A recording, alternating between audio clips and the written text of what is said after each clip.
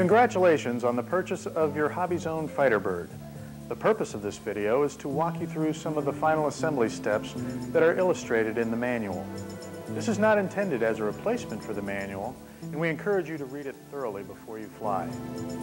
Before completing assembly, you will want to apply your Fighterbird's decals. 2 sets of decals are provided that you can apply to suit your particular style. Once you've applied the decals, the first assembly step is installing the landing gear. Simply insert the wire main landing gear in the slot provided in the bottom of the fuselage near the front of the Fighterbird and check that it is secure. A tail wheel is included with the Fighterbird that you can install later. We recommend that if you've never flown a Hobby Zone airplane before, you fly without the tail wheel until you're familiar with the Fighterbird's performance. Installation of the tail wheel is covered in the manual. After you've installed the landing gear, you're ready to attach the one-piece wing. Simply take the wing and line up the dot on the front of the wing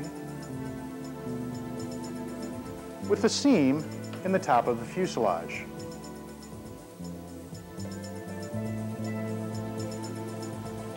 Center the half circle of protective wing tape over the boom.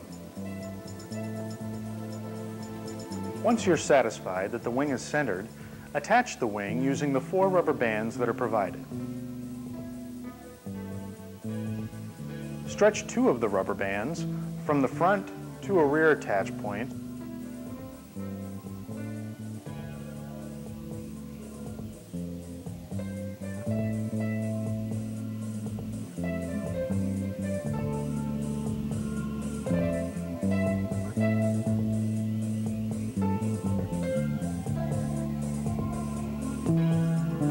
Crisscross the other 2 across the middle.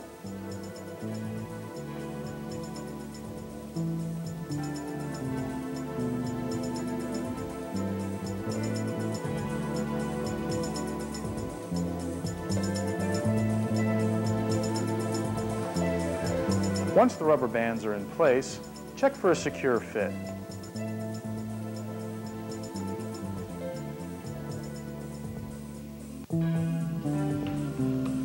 The Fighterbird's gun attaches to the bottom of the fuselage, like so. Once it's securely in place, you can plug it into the connector slot located on the right side of the fuselage.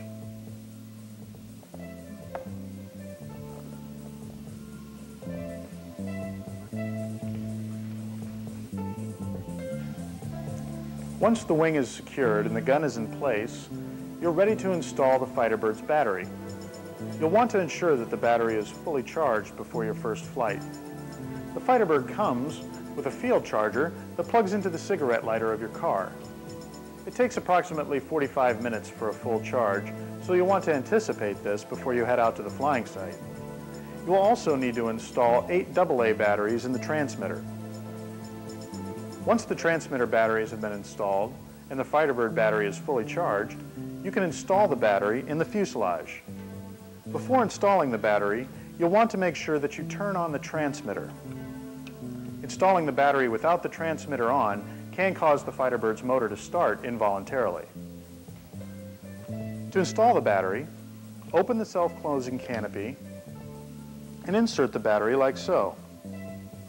Once you're satisfied the battery is securely in place, you can go ahead and plug in the connectors, being careful to keep your hands and fingers clear of the propeller.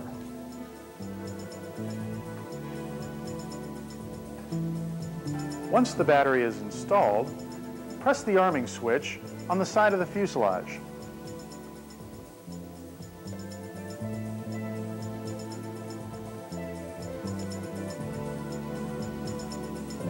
Move the transmitter's throttle stick to make sure that you've got proper throttle response. While you're testing the motor, you should also move the rudder stick to ensure proper movement of the control surfaces. Moving the stick to the right should cause the left control surface to deflect upward. Moving the stick to the left should cause the right surface to deflect upward. Once you're satisfied that the motor and the control responses are correct, it's time to get ready to fly. You want to launch the Fighterbird using full throttle and a level tossing motion. Tossing the Fighterbird at too high or too low of an angle can cause it to crash, so proper launching technique is very important. Hold the Fighterbird at the bottom of the fuselage like so. Apply full throttle and toss it into the wind using a level motion. Always make sure to clear the area around you before launching to ensure that you don't hit any people or objects.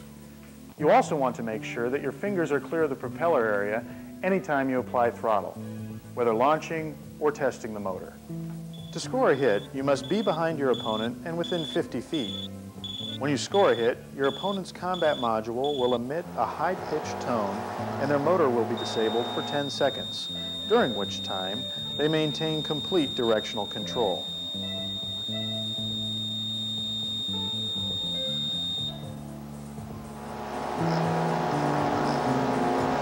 We hope this video has been helpful. Everything you've seen here is presented in more detail in the manual. Please read it before you fly.